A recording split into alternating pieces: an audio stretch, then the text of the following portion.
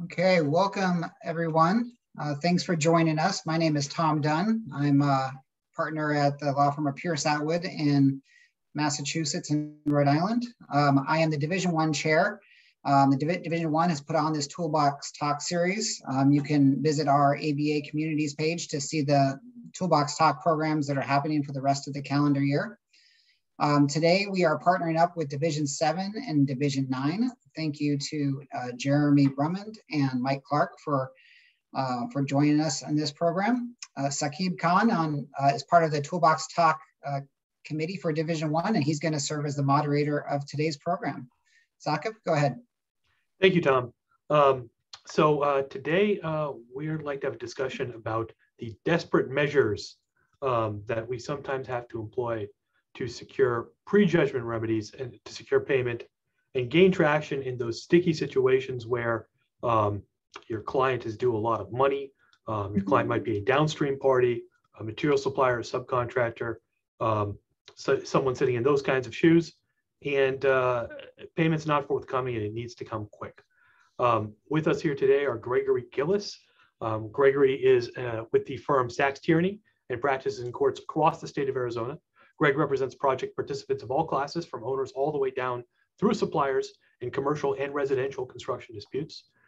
Greg is a member of the AAA panel of neutrals, has a Martindale-Hubbell rating of AV preeminent, and has been listed in Best Lawyers of America for over a decade. Greg is a member of the Forum in Division 7. We also have Christopher Eng, who is a managing partner at Gibbs, Giden in lovely Southern California. Chris primarily represents companies in a wide range of business and commercial and construction negotiations and disputes. Chris has written for a number of publications, including Engineering News Record and Walter Kluwer's California Construction Law. Chris is an adjunct professor of business law at the School of Business and Economics at California State University, Northridge, and has taught legal environment of business at Pepperdine University, and has also been a guest lecturer of construction law at Loyola Law School in Los Angeles. Chris has also spoken for a number of organizations, including the Forum, of which he is a member of Division 9, where things are fine. Chris, Greg, please take it away. That's great. Thank you so much for the introduction. Good morning, everybody, or actually good afternoon, depending where you're at. And welcome to this quick Toolbox Kit session on prejudgment remedies. And I think this is a pretty timely topic, really given all that is going on, as we know, in the world, the looming recession, inflation, the ongoing war, supply chain issues, price escalation, material costs skyrocketing, funding drying up left and right. We're seeing defaults for the first time in the subcontractor chain on a regular basis for the first time probably in the last 10 years. And so I think this is a really timely topic. And Greg and I come at it from slightly different perspectives. Perhaps I represent more material suppliers, national suppliers, and in some contractors. And I think Greg is more contractor heavy. And so I think our perspectives in thinking about how we protect our clients is important and front and center right now, given all of these fundamentals that are out there. No doubt the indicators that are out there, we see them in the media and the news, signal recession. The AIA semi-annual forecast shows construction spending increasing perhaps, but I think there are definitely some asterisks out there as we look ahead at what construction spending will actually do over the next 18 months and beyond. And one thing that's really interesting to us is bankruptcies. We're at historic lows, 40-year lows in bankruptcies. Might that be changing? It might be, and it might just be changing right now. In the last 30 days or so, there is just anecdotally, at least, a little bit of an uptick in bankruptcy filings. So we'll see what happens. But again, this presentation, I think today is designed for us to be proactive. Think about things that we can bring to the table, discuss with our clients when we're thinking about not just mechanics, liens, and payment bonds and those sorts of things, but what other prejudgment remedies and considerations do you have in your toolbox so that we can protect our clients and think how we can be the most effective advocates for them as they try to do one of the most important things in business, which is collect their money. All right. Thanks to Division One and Sakib for allowing us to talk to you today. We're going to gloss over mechanics, liens, and payment bonds because we're assuming that most of the people that are on this call already have at least a working knowledge of those, and try to hit some of the items that might be a little more unique and not used so frequently. One of those is prompt pay statutes. These are statutes that your individual state may have adopted. They require owners to disperse funds within a certain period of time after receiving a payment application that is acceptable, and likewise require the GC to in turn pass payment on down to subcontractors on a timely basis. At least in Arizona, where I practice law, failure to comply with the prompt pay statute triggers a statutory interest rate of 18% and forms a basis for recovery of attorney fees. So that's an arrow that you can use in your quiver, making a demand ahead of time, perhaps a prompt pay demand ahead of time before filing a lawsuit. Also, something that Arizona borrowed from Chris's state of California, stop payment notices. I know those are not uniform throughout the country, but it allows people in the construction chain, GCs, subs, and suppliers to issue a stop payment notice. Since it's statutory, you need to comply with the requirements of your particular statute. But in essence, it allows you to garnish undistributed construction funds for the payment of amounts that you are due. There are, at least in Arizona, bonded and unbonded stop notices. The obligations to hold the funds differ. So make sure you confirm the statutory requirements of your state if you have a stop payment notice statute. Likewise, most jurisdictions license contractors. And as part of that licensing, there can be a requirement that they have a contractor's license bond that may cover both commercial work and residential work. Sometimes you can file a complaint at your contractor licensing agency to make a claim against that contractor license bond. And certainly you can file, you can add a count to your complaint alleging a claim against the license bond. And it brings pressure on the contractor to resolve your dispute, because if they lose, they're at risk of the bonding company either voluntarily, because they think you have a good claim, or by judicial decision paying out the license bond, which then terminates typically their ability to continue contracting in their states. Sometimes there's tort claims that you may be able to bring against a contractor. And then there's other kind of extra contractual obligations, unjust enrichment being one, allowing, if you're a sub who's unpaid from the general contractor, to present a claim upstream against the owner if the owner hasn't in turn paid the general contractor. It's a way to add someone else to the number of parties that might be able to pay you. And then likewise, promissory estoppel, promises of payment were made if materials were delivered and supplies provided. And finally, on this page, constructive trust. Some states have a statute that provides if an owner pays a general contractor, that general contractor holds those funds in trust for the benefit of unpaid subs and suppliers. And so they can, at least in Arizona, in a residential context, you can assert a claim directly against the contract, the corporate principals for failing to provide those funds. Sometimes there's other third parties. Don't forget to think about guarantees. Are there guarantors of the obligations? Sometimes there can be joint check agreements requiring payments from the GC to the sub and supplier. And alter ego, we're starting to see this a little bit more, where there might be some improper compliance with corporate formalities, allowing a claim to be made that the principals or the alter ego or another entity is the successor, or there's been some kind of fraudulent transfer. And lastly, well, not lastly, there's commercial code UCC rights I'll talk about in a second, but fraudulent lien waivers. This is something that we saw in the past. Subcontractors sometimes are known to forge suppliers' lien waivers and then pass them upstream to get payment. Chris, I think when we were talking about this, you had a recent example, in fact.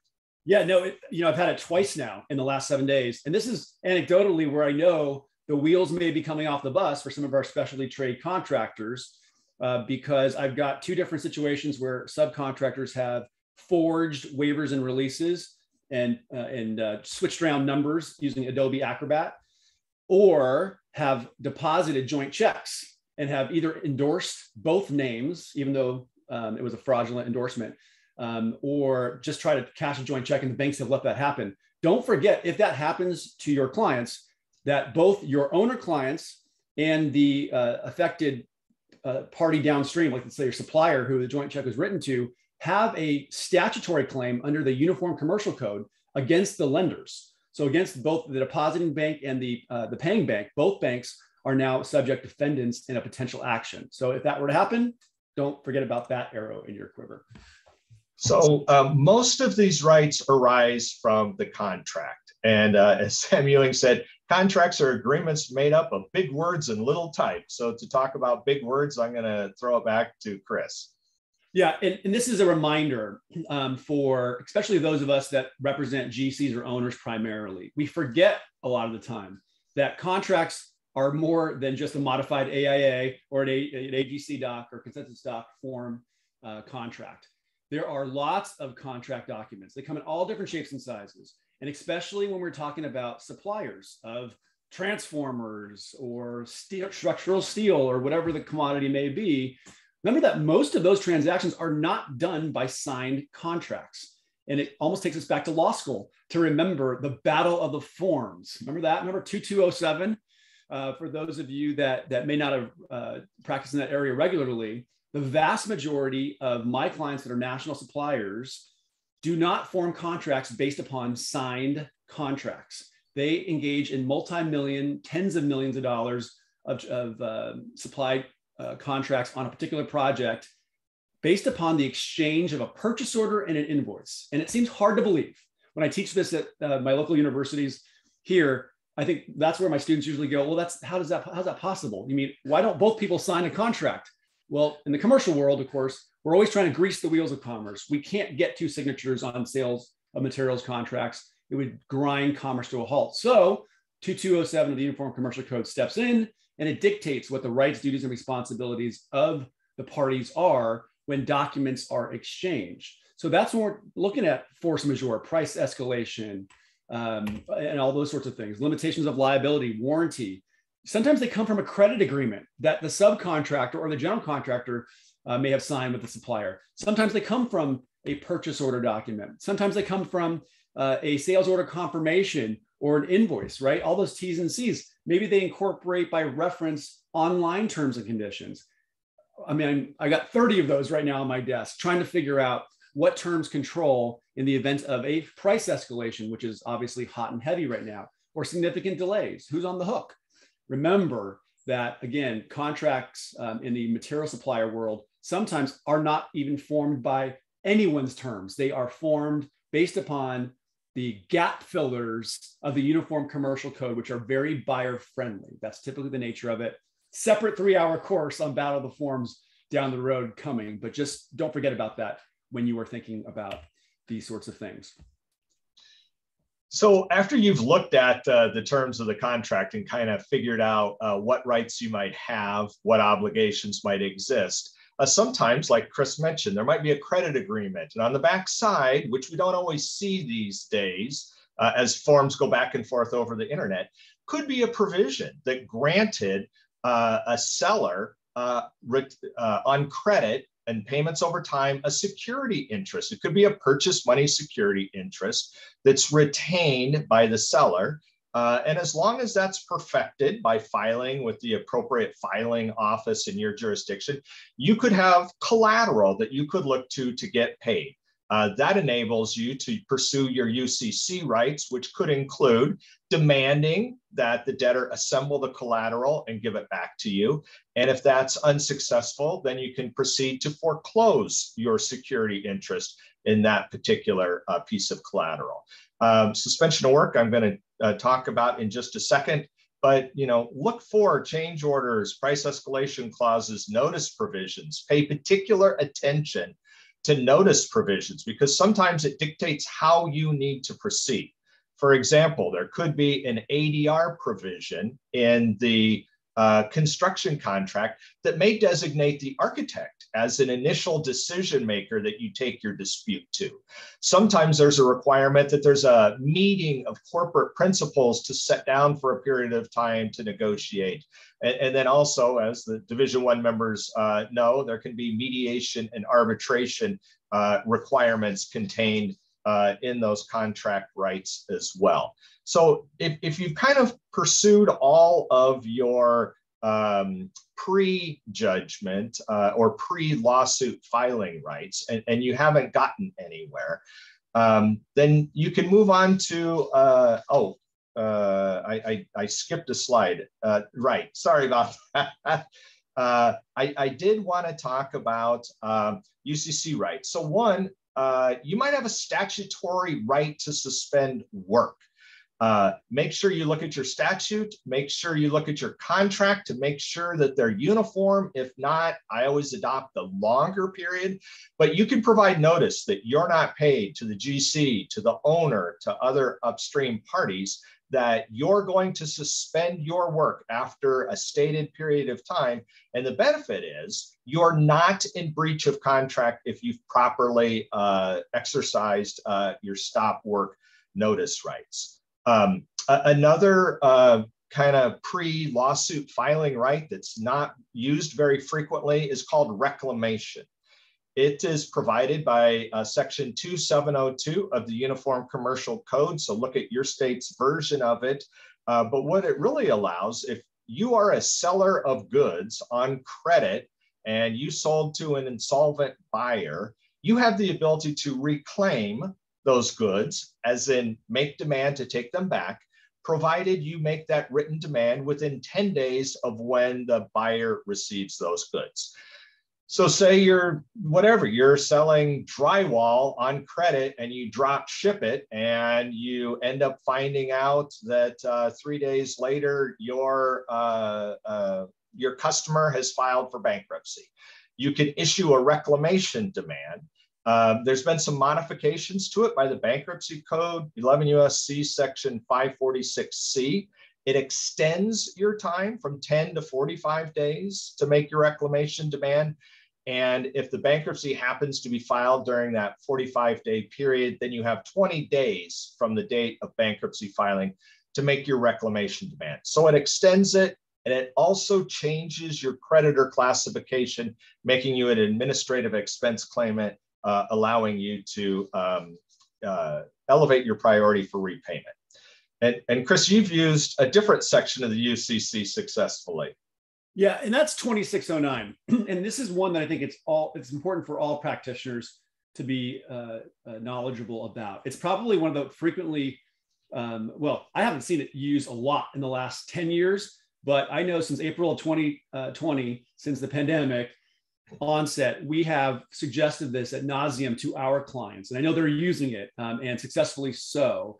And it really does give another arrow in your quiver, gives your client another argument that if they want to try to breach or withdraw, terminate a contract, that they can do so perhaps safely. And I say that, of course, with quotation marks around it, because we all know that every remedy like that you exercise does carry with it risk. But 2609 is about adequate assurances of performance by either side. So let's say you're representing a supplier of goods and you are concerned because your customer's DSO, days outstanding on the receivables, is over 60 days. And for the first time in 20 years of your relationship with this particular customer, You're growing more concerned about the customer. You're hearing about insolvency, turnover in the company, and you've got $1 million shipment, or you've got a $7 million transformer that you are about to push out. And you don't want to do that because you know you may never get paid.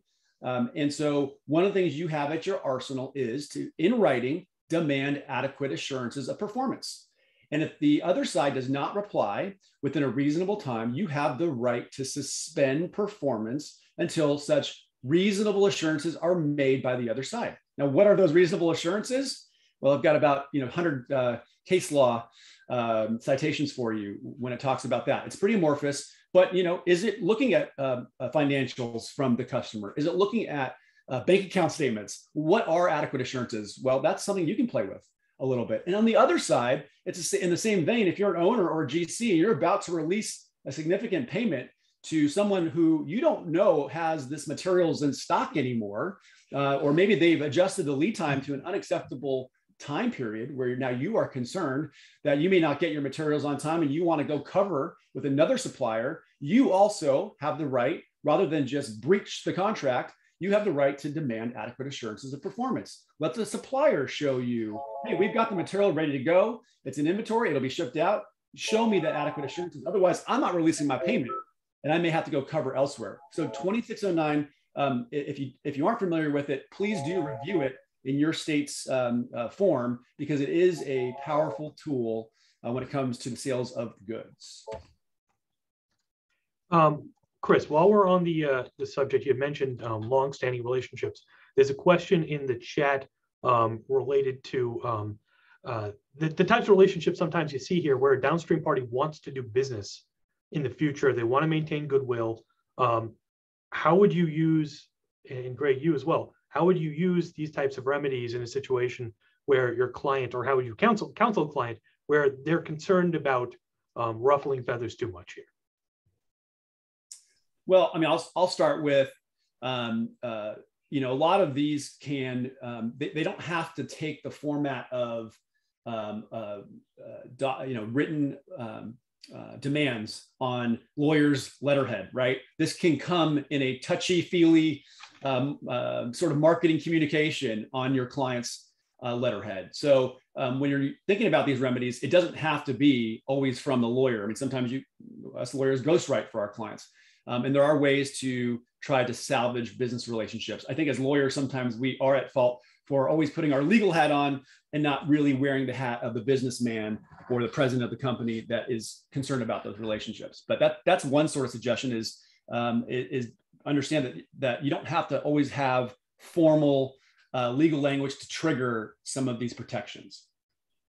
And I just chime in as to reclamation. Usually the other side's insolvent, so there's not going to be an ongoing relationship, but I encourage counsel to at least ghostwrite those to make sure that everything that needs to be stated in your reclamation demand is actually contained in the demand. But it can open up a line of communication with the party that you're selling to, and maybe you can reach some agreement about how you're going to allow them to continue to use those goods that you've supplied. So in the rest of our time, we have two different, these are remedies that you get by virtue of filing a lawsuit. And while I say that with respect to replevin or writ of possession, I always encourage, you do have the right of self-help repossession, meaning you go take back whatever it is. If it's the transformer that you sold, you drop shipped it, you can show up and take it off the job site in the middle of the night. You can do that, provided you don't breach the piece. And breaching the piece is considered cutting the lock on the gate and driving in. So if you have to take steps to breach the piece in order to reclaim the piece of equipment that you're unpaid for, you're going to have to go to court, and you're going to have to file for a writ of possession or a writ of replevin. At least in Arizona, you can be entitled to one of these writs of replevin where you have an interest in a particular piece of equipment or an item of collateral in a couple instances. One is you're an owner or you lease equipment that gives you entitlement to obtain the equipment. And the other is if there's a thought that or there's information that a debtor is about to leave the state or has secreted assets, those serve as a basis for applying for a writ of replevin. You file a complaint. It's driven by each state. So look at your state requirements. You file the supporting documents. You almost always have to post a bond. In Arizona, the bond is 1.5 times the value of the collateral. So your supporting documents have to establish a value for the collateral. And then once you obtain, and these can be obtained in certain instances without notice. So the other side doesn't know that you've sought these items. You can also do it with notice, where the debtor receives notice that you're seeking a writ and has 10 days to object. But in any event, you ultimately get an order and a writ that directs the sheriff to go out and pick up the piece of equipment. And if you've done it without notice, the first information that the debtor has that you're exercising your rights is the sheriff showing up at the job site and saying, we're here to take back Chris's $7 million transformer. So it's a right that exists in certain instances, and it's a pretty powerful right, especially if you meet the statutory criteria to obtain it without notifying the other side. Similarly, but differently, the writ of attachment. I know it's available in almost all of our jurisdictions. I think it's one of the most underutilized remedies for prejudgment attachment of assets. Talk about security, talk about leverage.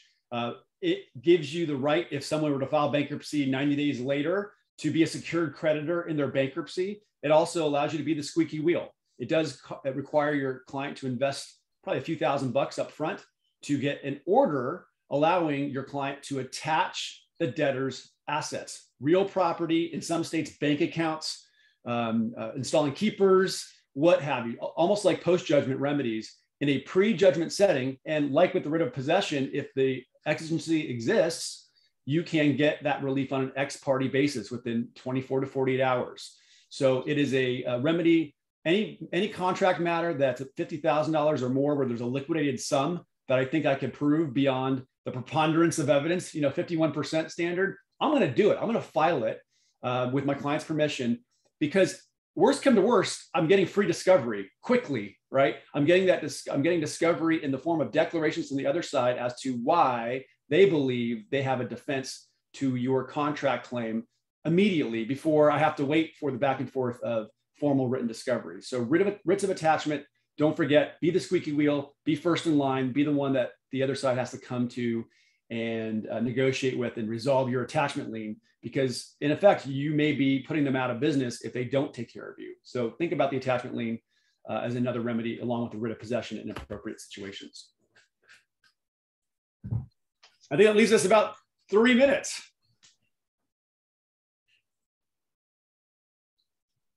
With attachments, Chris, you mentioned keepers. What do you mean by a keeper, installing one?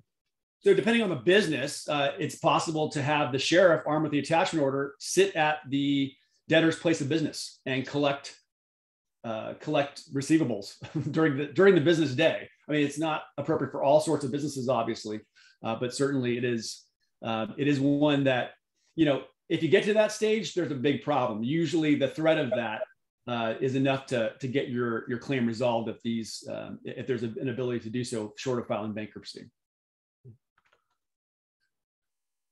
Seeing if we have any other questions here. Generally, Greg and Chris, when do you counsel clients to actually take the step of investing the resources to chase one of these things up front rather than filing your complaint and proceeding straight to discovery? Well, at least as to writs of possession or writs of replevin, you do need to, typically we show that there's been a declaration of a default and that, you're unpaid. They need to be providing you either assembling the collateral and refuse to. That gives you a good basis to be able to say you need the help of the sheriff. you've kind of exhausted all of your lawsuit filing remedies that we talked about earlier in today's webinar before you take that last step. But then usually we go silent for a period of time while we're seeking a writ of replevin on an ex parte basis. If the debtor reaches out to us, great, we'll strike some kind of deal. And if not, the sheriff will show up and say they're here to pick this up. And an attachment, look, in any case over $50,000 at issue, which is obviously most of our cases, I'm considering writ of attachment. Again, for all the reasons I've stated. If it's based on a contract claim and I want to be the squeaky wheel, it may cost my client, I'm throwing it out there, a number out there, but $3,000 to $5,000 to get this extraordinary relief. And again, if you're going to be able to make some noise and get some security and leverage for your client, writ of attachment is the way to do it, at least in California. And I know a lot of jurisdictions as well, which give you so much power. It's an extraordinary remedy, but all you got to show to the judge is preponderance of the evidence, at least in our jurisdiction. And Chris and I discussed this a little bit. It's a little different in Arizona. In Arizona, you have to post a bond equal to the value of what it is you're attaching. So that eliminates your ability to use it in some instances. It's a much lower bonding amount, according to Chris in California. And if you certainly have that lower dollar value to post a bond, it's definitely worth considering. Great. Thank you, Greg and Chris. Thank you, Tom and Division 1, everyone at the ABA. We're at the half-hour mark now, so we're going to have to conclude. But we do have registration links in the chat as well as on the forum website for the 3 remaining Toolbox talks in September, October, and December. And look forward to seeing you at those and other Division 1 and forum events. Thank you.